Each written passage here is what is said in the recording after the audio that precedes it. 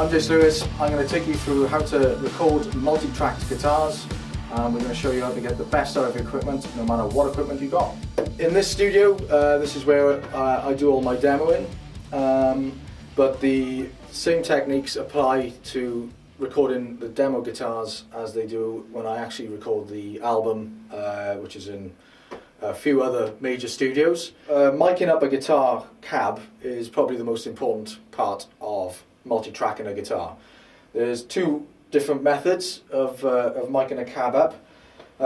There's either this method, which is miking the top left speaker and the bottom right speaker, or there's also a way of miking up the same speaker with two microphones. The reason why we use two microphones is because on each recording session we record two guitars at the same time, and then we pan them hard left or hard right. In this session, and in every other session I use, I actually track 8 guitars, which gives you this big wall of guitar noise. This method is known as the best. It's probably the best way of actually miking a guitar cab up, and all the major producers around the world use this way. The microphones that we usually use are SM57s, SM57 directional mics. These ones aren't directional, so we just make do with these, again because it's a demo. Usually when I mic the cab up, the microphone is in the center of the cone.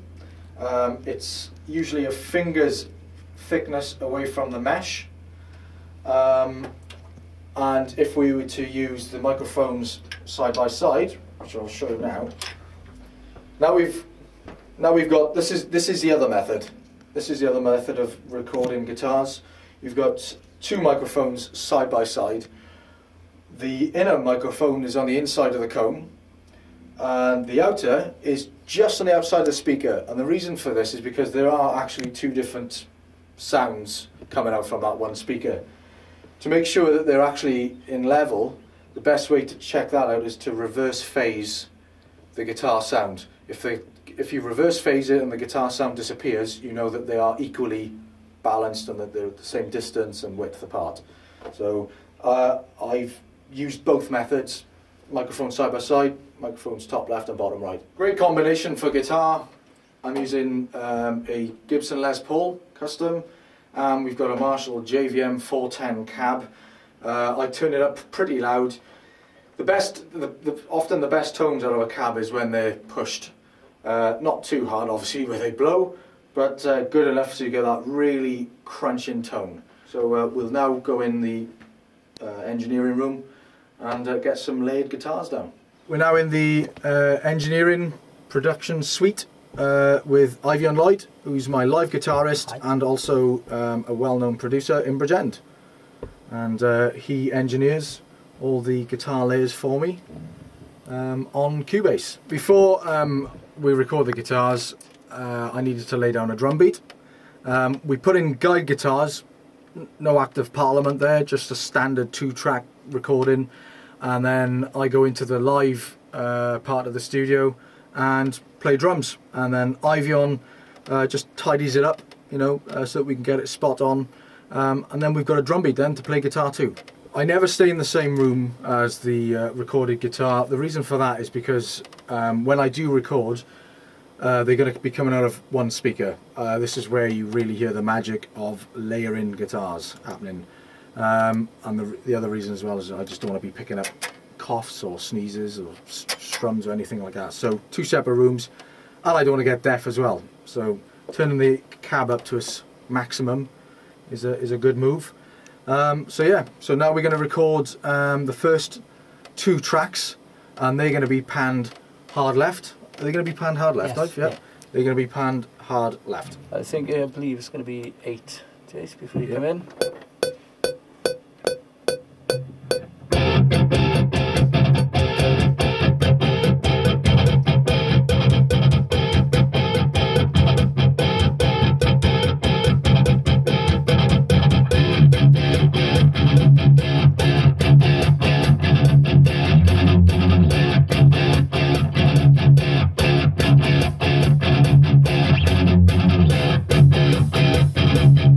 Now we've just laid the first 2 tracks, hard left. We've just selected a fresh pair of tracks, and they're going to be panned hard right.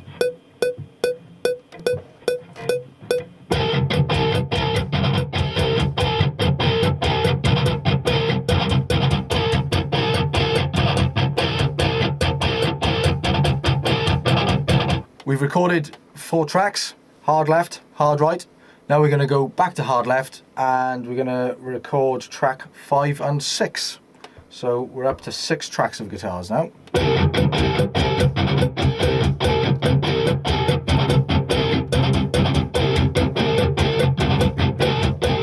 We're up to the 6th track. Already you can start to hear the magic, that heavily produced massive album sound of guitars. It's all down to panning, hard left, hard right. So now we're going to put in the final 2 tracks. This is 7 and 8, and then we've got our 8 tracks.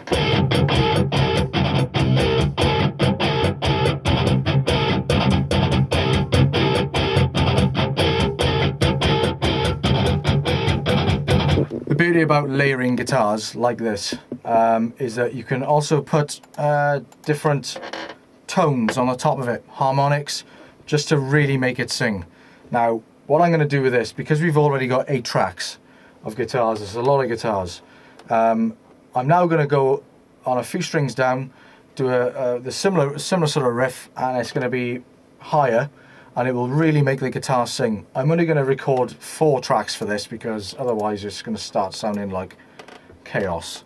So we're going to put down the first 2 tracks, and away we go.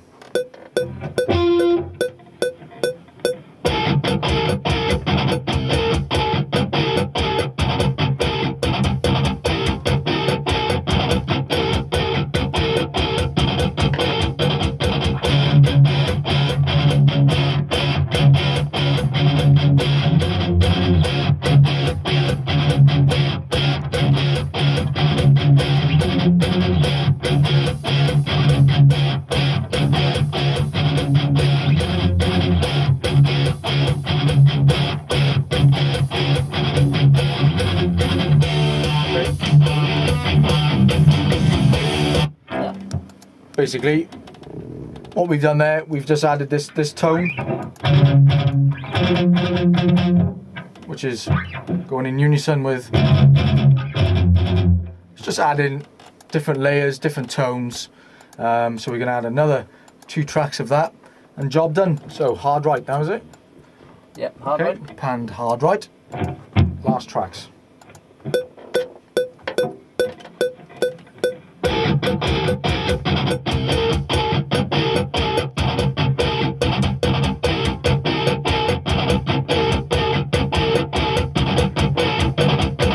And there you have it.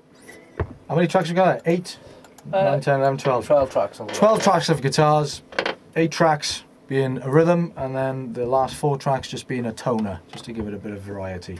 The first 8 guitars are grouped into one channel, and then we just add a multi-band compressor, tone it up a little bit. Just going to control a bit of the bottom end and tighten it up a little bit using a Waves Layer MB.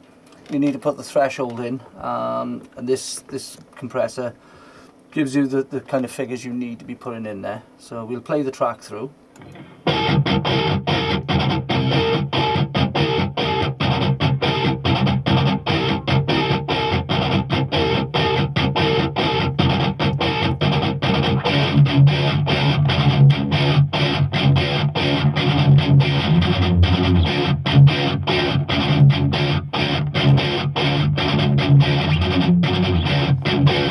You're going to type in these figures down here into the main thresholds. We've just locked all those threshold figures into the compressor. We're now going to change the makeup so it locks all these figures together.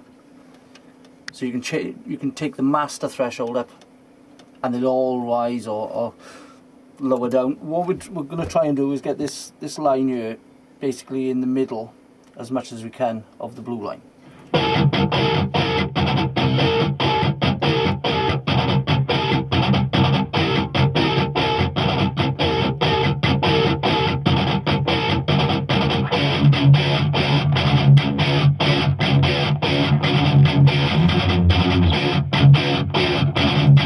try and rein in the bottom end a bit, because if you see it's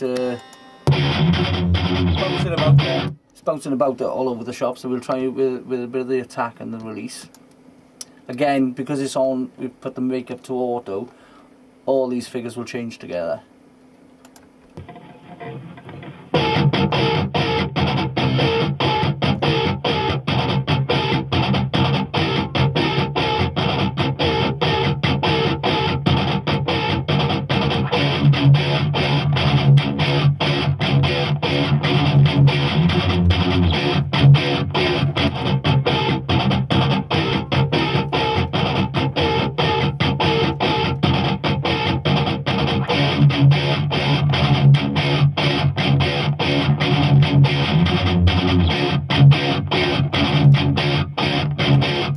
As you can see there, the line is a bit, is not jumping anymore, it's pretty solid. And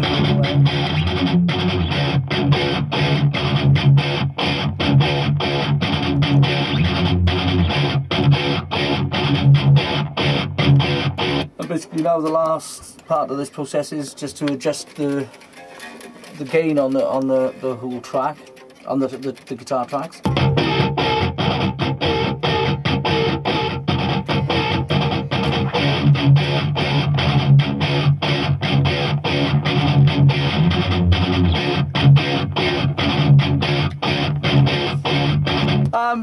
That's the master gain channel of it. When you're using compressors and whatnot, it's very easy, obviously, to go over the zero. Because it's all multi-band compressed now, it's just literally a click of a button, and it brings it back into under the zero. That track now is compressed to all his guitar tracks, or his first 8 guitar tracks, and incorporate the whole track back in now.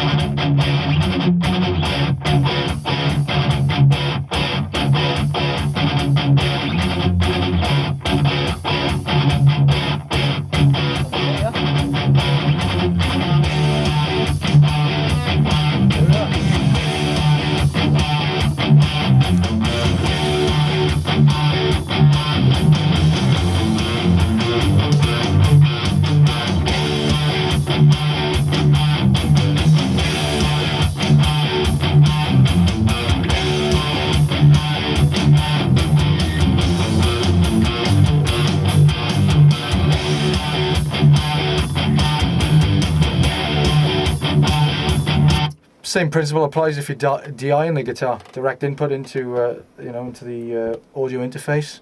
It's all in the method of tracking. As long as you pan things so that they're not in the same register, then you're not going to get any clatter in the recording.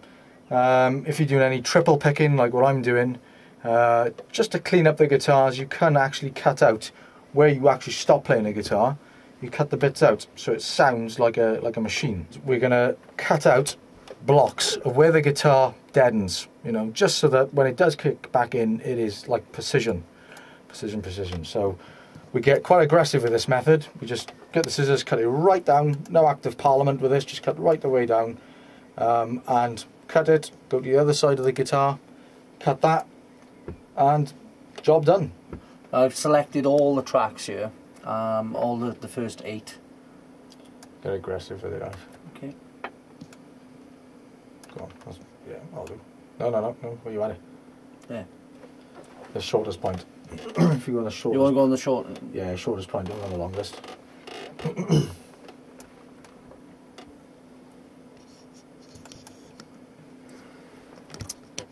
So we're just going to delete in between now.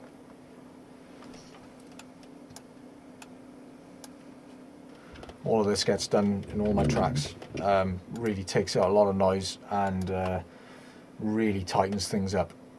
When you've got your drums tightened up on grid, everything's to the click. Obviously, you've got to be pretty sharp on guitar to do this layering. But cutting out the noisy bits in between is the best thing. I love it. But it does get done with vocals. you know, the thing is with drums, there's several different ways of being able to record drums, but you know, you can either just mic up the whole kit, play it, and you get spill of everything, which is the usual way, or there's another method which is totally break it down. So I just mic up the kick and snare, then I go in afterwards and actually put in all the overheads, so there's no spill. It's methods like that, but it's all layering. The idea, the beauty of this sort of method of recording is layering, keeping things clean, and cutting out all the crap. Basically, the difference this does to guitar sound is amazing.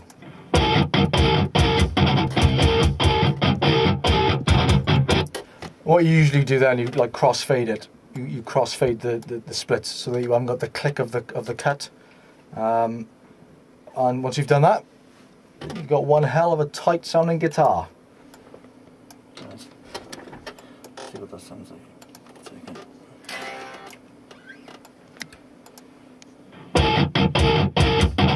We've just put a very slight fade on the start and the end of the cuts.